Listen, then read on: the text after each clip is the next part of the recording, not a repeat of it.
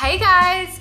Welcome back to my YouTube channel. I'm Caroline if you are new here, and if you are not new here, I'm still Caroline. Welcome. I cannot believe I am actually in lockdown for the 4th time in like 18 months, so that's great news for me. But it's the end of May. Well, it's actually now June, but May finished, so I thought I'd wrap May up. Let's get into it.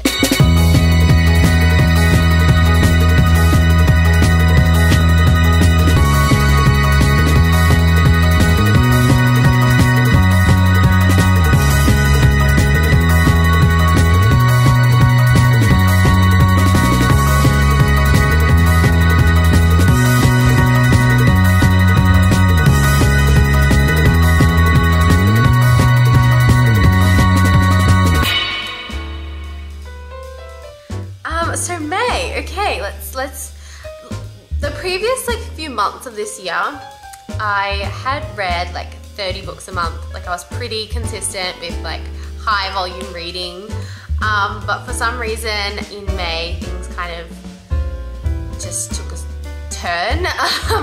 I suppose I hit a bit of a slump. A lot of the books that I've really enjoyed kind of left me feeling empty. So I didn't really read a lot, and I just couldn't find much that I was enjoying. I read like a few that I kind of left halfway and just kind of put aside. So I think that kind of really just demotivated me for reading, I guess. But I was really excited. I read 2 paperbacks. Yay! And so I haven't done that in a while. I haven't read a paperback I think since like February. So yeah, actually I think like the last paperback was like,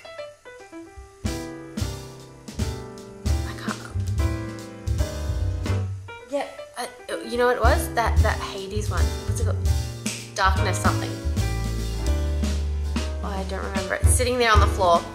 My face is just breakout COVID face, which is fantastic. I just love this lighting. It really highlights all that. So I'm excited for that. Okay, let's get to the real reason why we're here, which is to talk about books. So let's talk. I'm just gonna like start from like the start. I have my little listy thing. I got this from Owlcrate. It's called a reading planner, and I have to be honest with you, this has changed my world this year in a lot of ways. And I know in some videos I'm like, oh, I forgot the characters' names. I have adapted myself to now write down the characters' names on the reading planner. So it kind of like acts like a little reminder kind of thing. And then I just kind of note down as well like points or like features that I liked about a book or I didn't like about the book, and like that way I can just kind of re-jog my memory. But yeah, so I probably, to be honest with you, don't understand how I've lived my life without a reading planner. For sure I would like always get a reading planner now. I didn't even think it was like important, but it actually is. And I would actually recommend this for anyone. I know I got mine, like I said, in Owlcrate, but I'm sure like if you guys want, I can go looking and I will recommend you some reading planners in another video. Let me know what you think. You know what, I might just do a video recommending reading planners anyway, because I truly do think that they're just amazing. Don't mind me, I'm currently having my Blair Waldorf moment. I have always loved Blair Waldorf. If you don't know who Blair Waldorf is, she is from Gossip Girl. She is Queen Bee for a reason, and when I saw this headband I was like, I need to have it. Duh. Okay, so I have sidetracked us enough now. The first book I read this month was The Devil Wears Black by LJ Shen. And so this was actually my first time reading LJ Shen. I've never read her before that. So many people recommend her, so many people say her books are amazing. So I was really excited for this. Well, I wouldn't even say I was really excited. I was like, I had high expectations. A lot of my friends from Bookstagram rave about LJ Shen and her writing, and so I was like, we're friends, we have the same reading interests. Like, you know, if you're telling me she's great, I know she's gonna be great. And so I got this book, which is her newest, I believe. Or if not her newest, one of her new ones. So basically this book follows Maddie and Chase, and it's a enemies to lovers, second chance romance kind of thing. So basically Chase's dad is dying, and so he lies and tells his family that he is engaged to Maddie, which he's not. So then he kind of like gets her to pretend to be engaged, so like a fake engagement. And then basically they realize that they still love each other and blah. That's this book. Steam wise, this book was really bad, I'm sorry to say. There was like one scene at like this page, yeah, it's like 350 pages. The steamy scene was at like page 290. So I was like, it's not, like it wasn't considered slow burn romance, because it wasn't, but it was in a way. And I didn't really like that, because I don't know, from what I'd heard, I expected this book to be a lot more steamy, right now, let's do this, let's go kind of thing, which it wasn't. And just even the steamy scenes, they just weren't that good. Like they were just kind of, you could gloss over it as you're reading and you would still get everything. You're not in the moment kind of thing that some other authors do a really good job of. And I don't know, like there was just no chemistry between Maddie and Chase. There was just no chemistry between Maddie and any of the characters. It was very square. This book was very square, very two-dimensional. And I think that was one of the reasons why I didn't really like it. And I gave it like 3 stars, 2 or 3 stars I think. 2.5 to 3, so like high 2.5, low 3 kind of thing. And yeah, so basically if this was the only book, if no one had said to me, oh, she's such a great author, and I picked this book up, I've got to be honest, I wouldn't read anymore by this author because it was just not great. And then once I like put my review on Instagram, a lot of people were like, actually I felt the same way about this book too. So I don't know, maybe something went wrong with writing this book. Am I going to give her another shot? Yes. Will I be guarded with that other shot? Hell yes. We'll see. Okay, so moving on to the next book I read, which did not disappoint in the steam, in the chemistry, in just the all-round oh my godness of this book. Oh, I've got books behind me there. I decided to change up a little bit and I've now got my books behind me. I love it. But yeah, so basically the next book that was like oh my god worthy was called Mr. Masters by T.L. Swan. And I actually read this book based off of BookTok recommendations. I know, BookTok is really bad. It's really good at the moment at like just creating frenzy around a lot of books. And because obviously BookTok is really, it's a large platform that's growing really quickly, a lot of people are like sweeping through and going, oh my god, okay, you've read that, I'm gonna read that, that kind of thing. I think that's how like MK kind of, the Madison Kate series just blew up, like you have no idea. But yeah, so this is Mr. Masters by T.L. Swan. So basically it's an age gap romance. So Brielle goes to, she's Australian, goes to the UK to work as a nanny for Mr. Masters, Mr. Julian Masters, and he's got 2 kids. One thing I didn't really get with this book is it didn't really come across that the daughter was like 15 until like the end, and I found that a bit weird. Like I thought the kids were more closer in age, and that was one thing that like really I didn't like, but other than that, like it was a really good book. But basically, yeah, so Brielle goes to become a nanny for Julian and his family, and basically Julian is like this turgid character who his wife passed away and he's just kind of in a shell, living his life, worrying about his kids, and basically Brielle comes and just pulls him out of that rut he's in and they fall happily in love, and it was just really, really great. Steam wise, chemistry wise, like I recommend this book to anyone. Obviously there is an age gap. If you don't really like that, don't read the book. But yeah, this changes my perspective on a lot of things.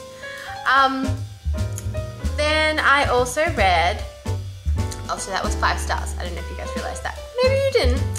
I read Mr. Spencer, which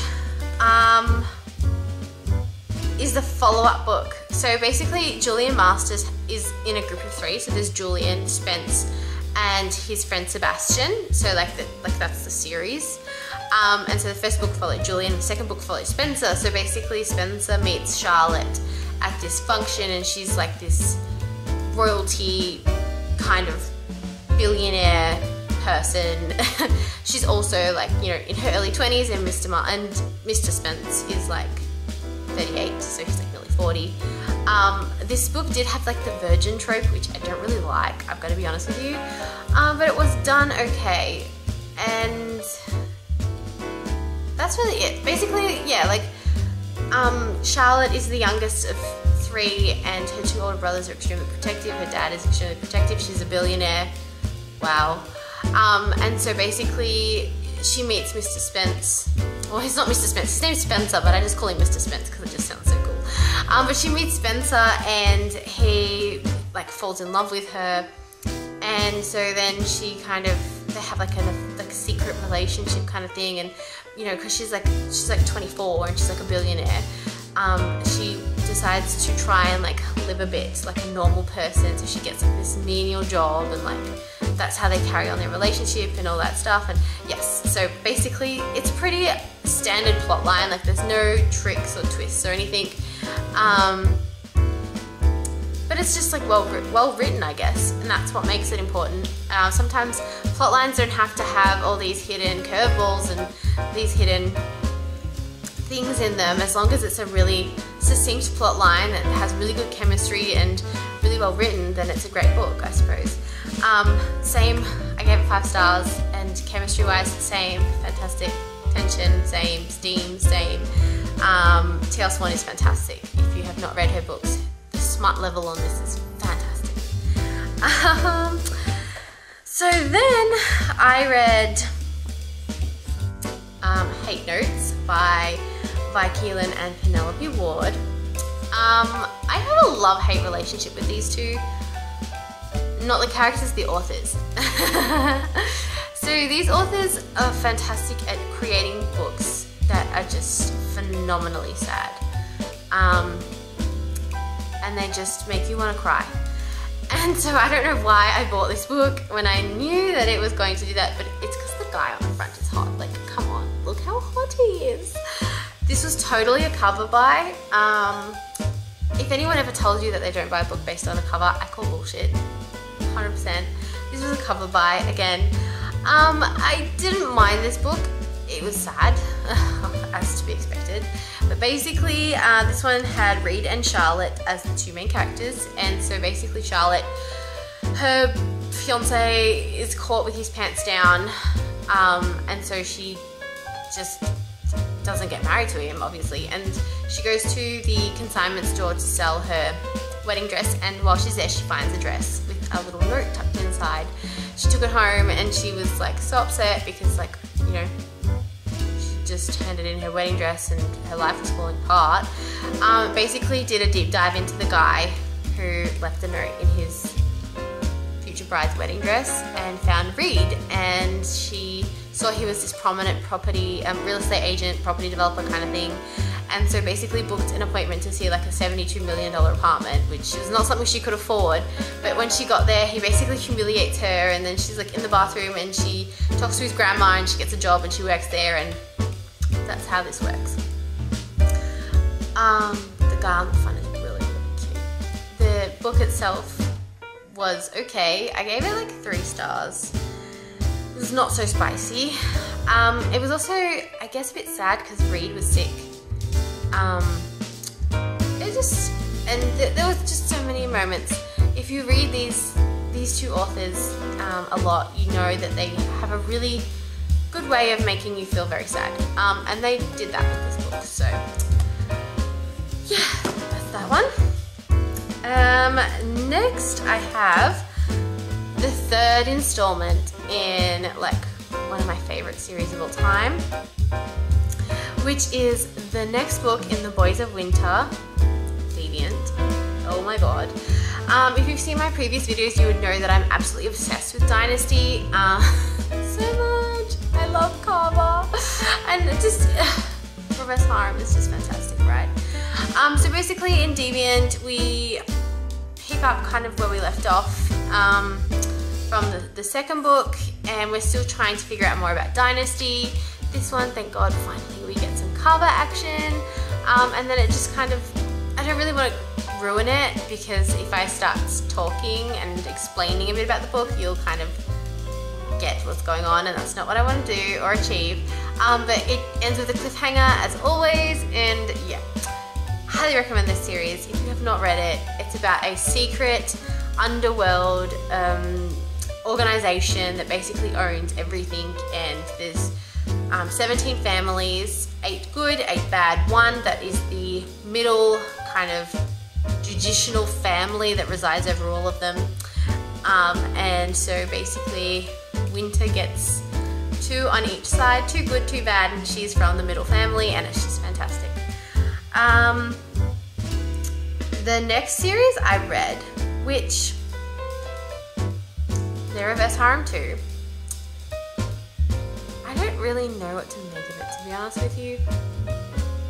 Like, as I was reading it, I was like, okay, I like this, and then I was like, I don't know if I like this, and then like so many things happened, and I was like, I don't know. And let me explain to you what the series is. So the first book is called The Angels. This one by Ruby Vincent. So basically, it starts off weird because it starts off like with a whole different group of guys. So basically, let me try and explain this properly. So Ember is an orphan. Her parents stole money from the gated off community area where she's from. They stole $25 million to be exact, and they ran off and they left her and her brother.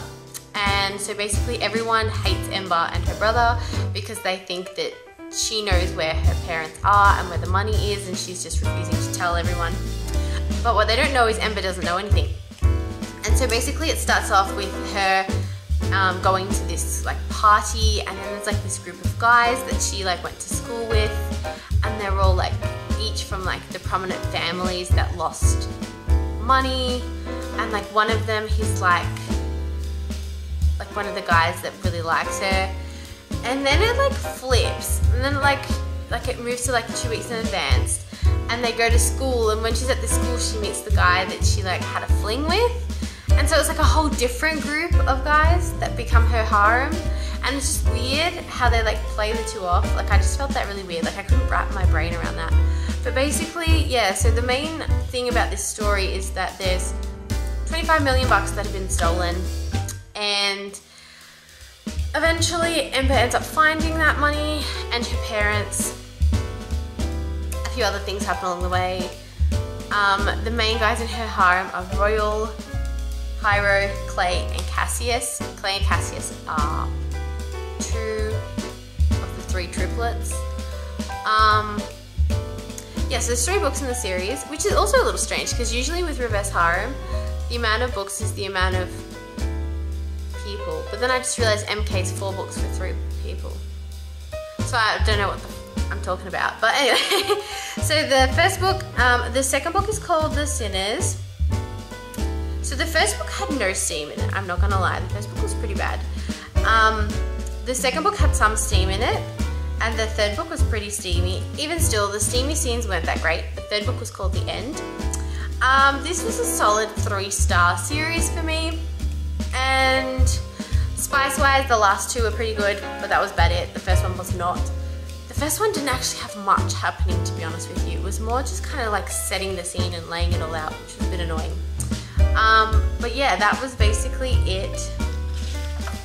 I don't have any more books. That was all I read this month. So that was my wrap up. I had some good ones. Mostly it was kind of average, and I think that's what also led to me wanting to read less, because I wasn't on a roll of like, oh, this is great, oh, this is great, oh, this is great. But definitely Deviant was one that I was so looking forward to, and it just did not disappoint. So that was really exciting, but other than that, that was it for me for this month of May. Hopefully June will have some better reads for me. If you haven't done so already, don't forget to subscribe to our YouTube channel, and I will see you all next time with my next video.